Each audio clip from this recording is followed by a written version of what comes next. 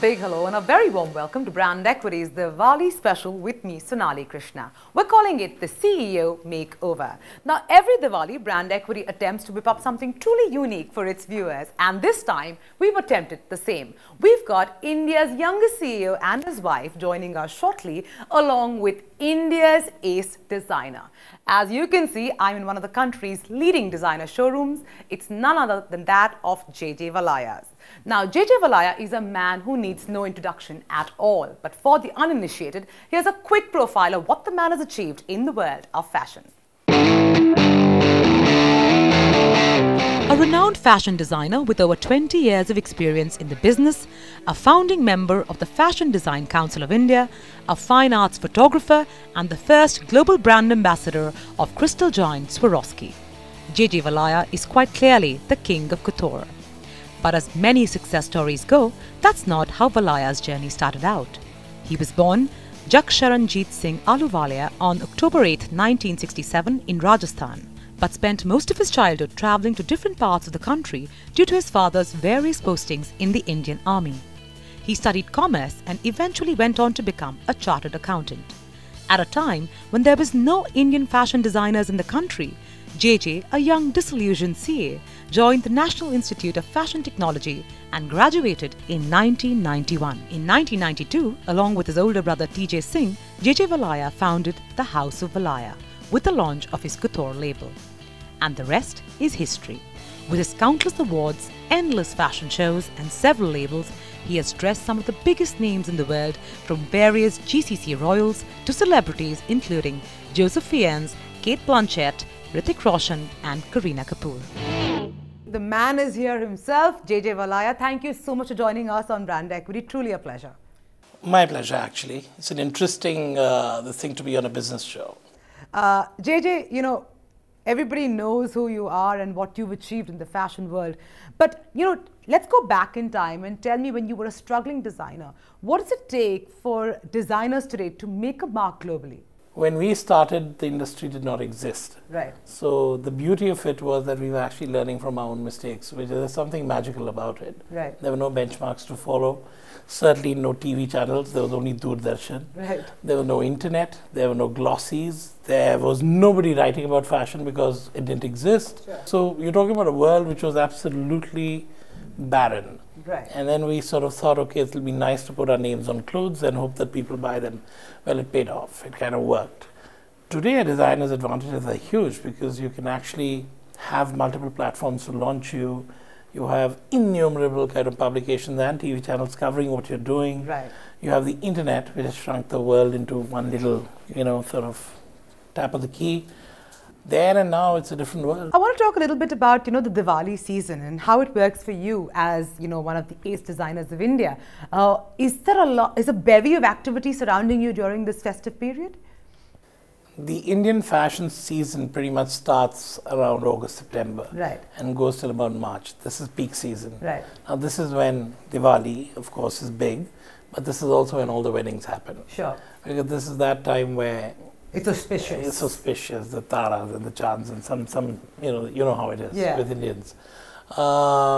But Indians love to dress up. I mean, that's a fact, and there's nothing wrong in that. Absolutely. I mean, at least we are living a life less ordinary, which is what I always call it. Right. Otherwise, we're living in our jeans and t-shirts and everything all our lives. So yes, it is. It is indeed a very hectic time. But having said that, more and more Indians are dressing well through the year. Okay. So it's not like a phenomena that Diwali, so we are going to go all the way. Okay. Otherwise, let it be. But Diwali, of course, is a very important. So, JJ, I'm going to tell you a little bit about, the couple that's going to be joining us shortly. He is the CEO of Air Asia. His name is Mithu Chandalia. He's India's youngest CEO. He's all of 33. Extremely good looking, a former ramp model. And he's married an Estonian girl. Her name is Inga. And they're really excited to come and meet you and get all dressed up, dolled up, and so that you can style them for Diwali. And they're big fans of yours, and I'm really excited about meeting them. But for all of you who want to know how Mithu Chandalia made it as CEO of Air Asia at 32, here's a quick profile of how his journey began till date. A former model, husband and father of 3, an MBA graduate, entrepreneur and now CEO of Air Asia India. quite a handful of roles, and Mithu Chandeliya has achieved all of that at a young age of 33. The youngest CEO of India Inc., Chennai-born Mithu, made news and how when AirAsia Global CEO Tony Fernandes named him the pilot of the India operations. While aviation may be virgin territory, Chandeliya boasts of a remarkable CV, having sold his startup SOS in 2001 for a whopping £1.2 million. At 24, he was the youngest GM at Ingersoll Rand and was involved in a decision to shut down the company's Colorado plant and move it to Mexico. Although Chandeliya studied in Rishi Valley School in Andhra Pradesh, he has never worked in the country. What's interesting is that the current AirAsia CEO loved writing poems during his school days. But unfortunately, we can't tag him as India's most eligible bachelor.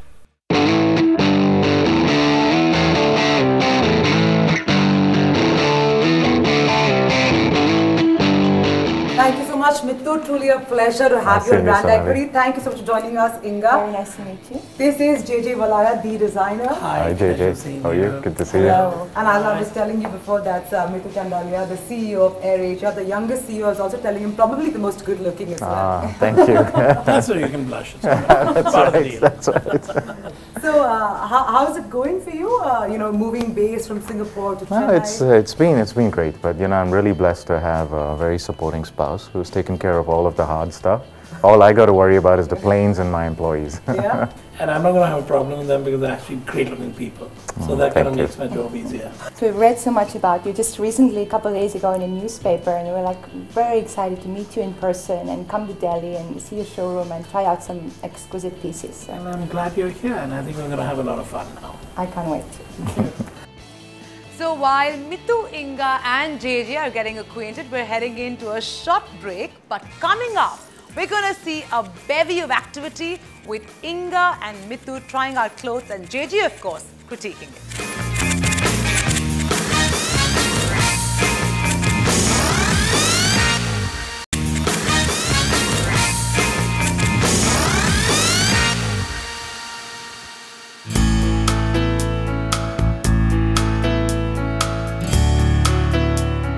Welcome back. You're watching the Brand Equity Diwali special with me, Sonali Krishna. We're calling it the CEO Makeover. As you can see behind me, there's Mithu Chandeliya, the CEO of AirAsia, along with his wife Inga, India's ace designer JJ Valaya, and they're busy picking out outfits and they're getting really excited about dressing up for Diwali. So let's go join them.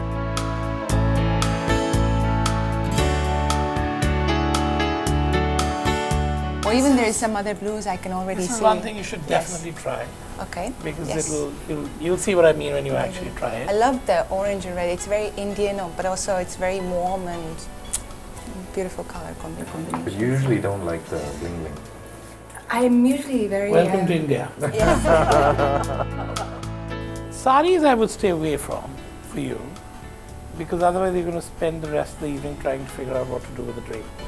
And you want to be comfortable in the party, yeah, right? so comfort comes first, in your case, specifically, as it would be if he went, say, to Sweden or something and had to wear a traditional outfit there.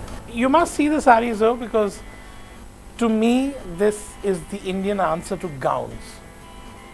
And why I say that is because I've had instances where certain friends of mine have worn a sari with, say, a jacket. They've actually, somebody's worn it with we have this very iconic jacket called the Alika jacket. And they wear a sari with that. We've walked into some of the biggest parties in Paris, and every head has turned in that room to see what that person was wearing. So that's the power of a sari. But it requires some handling. And I don't think for Diwali that would be an appropriate option for you. So I'm not really going to go this way. This is beautiful. Well, that's like a stitched up one, so we could try that. Stitched up sari. Oh. Yeah. Oh wow. You would, and it's in a great color. Beautiful color. Yeah. I love it. So we should try that one also, because it gives you the elegance of a sari. So we have the blue there, right? Yes. The one next to it, the two of you were debating which one. Yes. Then we have the red sari. Red sari. And the pink And dress. we can try Yes. the, yeah. So we have like four Lehenga. options I know. You I'm so happy to see the excitement on your face. Which one do you want to wear first? Which one should you wear first? Let's start with the blue. Let's go exactly in that order. Okay. Let's start with the blue. No, but I like JJ's advice that take something that you would never wear, because it might surprise you. Yeah, go for something.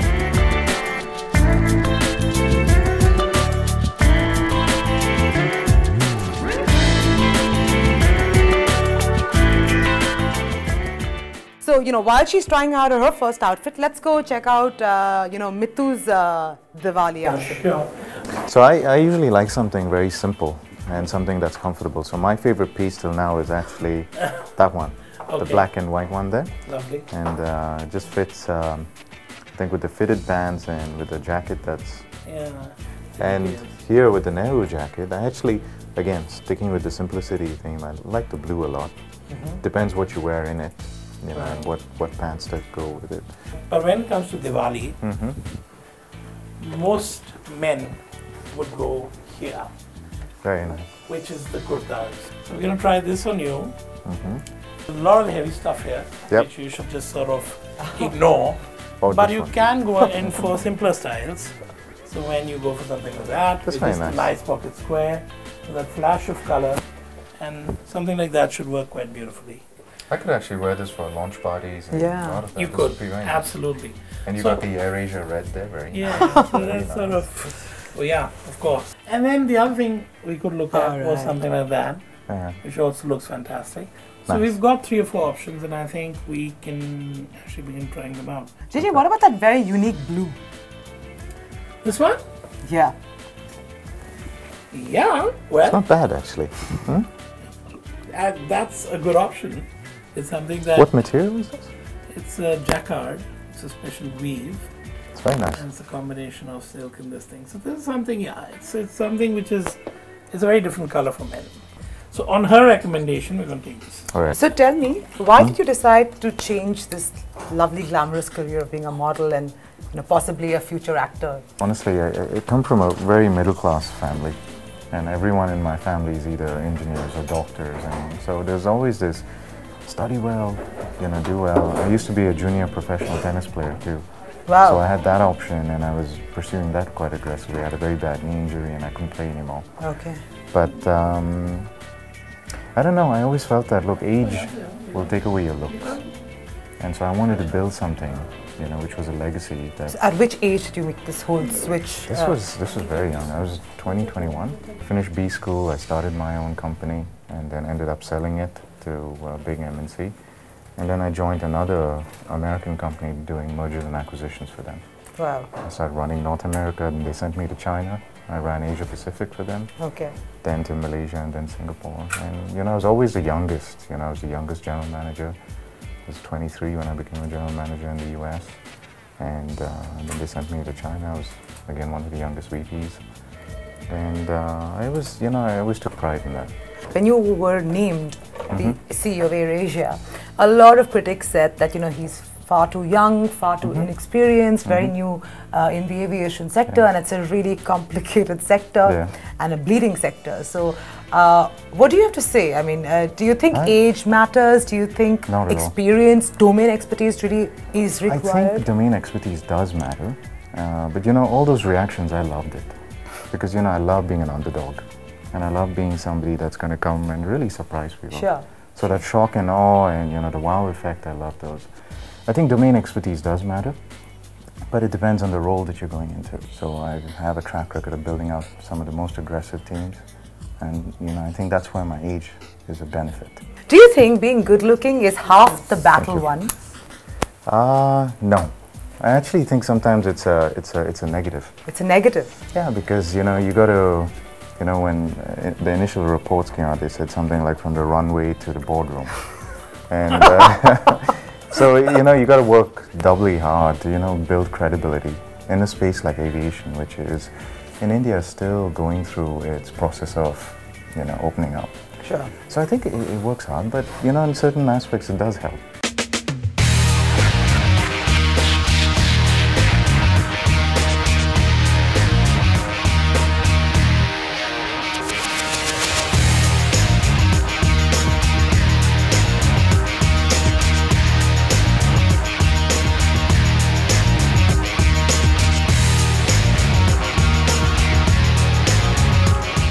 This really is what I meant by the journey from the rack onto a person. Is such an important journey because once you wear it, you really get to know what it's all about. Stunning. So okay, this was your recommendation. Wow. And actually, it's fantastic. It's like an Indian denim. Well, I would like to see the others. Of course, definitely, of course, of before course. we go.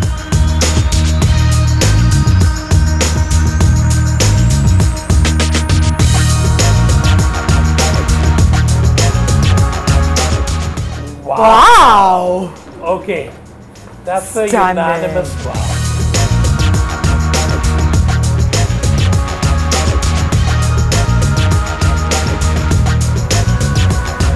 The classic.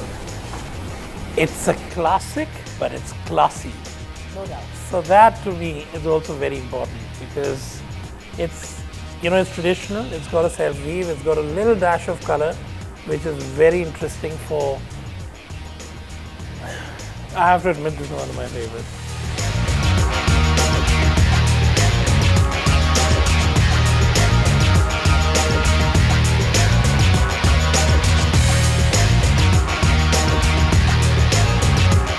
It's actually a stitched up sari, but I'm more for the Second? earlier one, yeah. The middle one? For sure, for sure. Wow. Okay, so now I'm confused. I like the fact that you can actually wear a shirt underneath and actually leave that open and just one little, it's a bit of a tie. As you can see, JJ has been very busy critiquing the two models, Mithu and Inga, and I, of course, have been giving my 2 bits. You know, the time has finally come when JJ and the 2 models are going to reveal the final outfits chosen. Trust me, they're going to be looking like showstoppers. But that's coming up in just a moment, so don't go away, stay with us.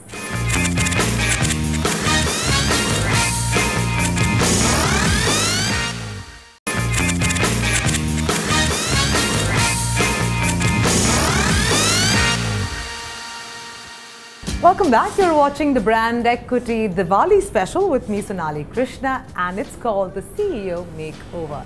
So you've seen JJ critique both Inga and Mithu, and it's time for the final reveal. But just before that, JJ, I want you to first talk about Mithu's outfit that you've chosen and describe the cut, the texture, and, you know, essentially tell me why you think it's the winner.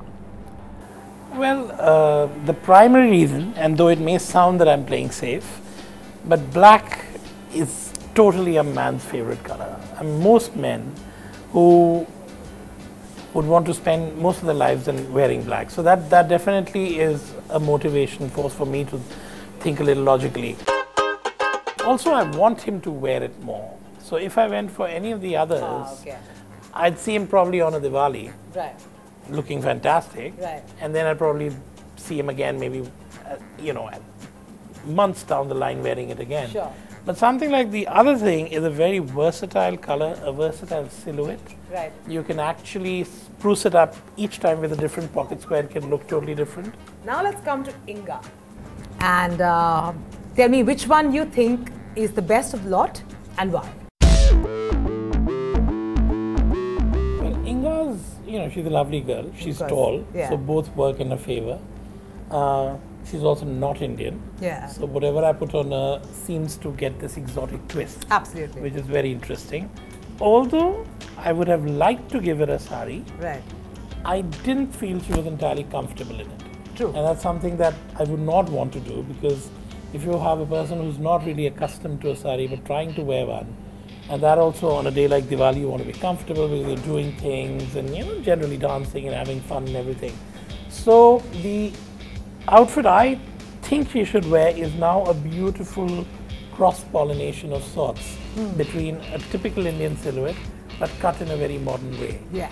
And the color works beautifully on her. The colors of the embroidery blend in beautifully with the color of her hair. So the overall impact is definitely a little more dramatic and it's something that she was visibly looking content with. Absolutely. So, what are we waiting for? Let's go ahead and see the final reveal. I hope you guys are going to be absolutely stunned.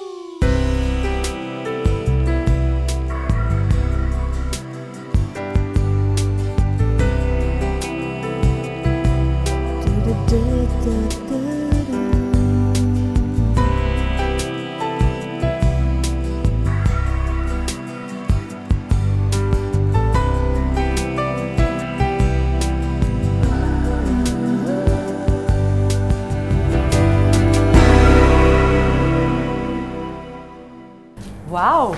Are you getting married again? Okay, so here we are. But actually, this is their moment. It For is. me to really say anything. I think all set now. Maybe you're going to get a lot of offers now. Nah. You know, to walk the ramp, and that's the end of your, professional life. If that happens, of course, you'll credit brand equity with it. That's right. That's it. And JJ too. Of course, undoubtedly, JJ. And no, thank you for being such absolutely wonderful muses. Happy Diwali. Thank you. Thank you. Same to you. On that note, JJ, I'd really like to take the opportunity and thank you from ET Now and Brand Equity for taking time out and, allowing us to put out this lovely Diwali special.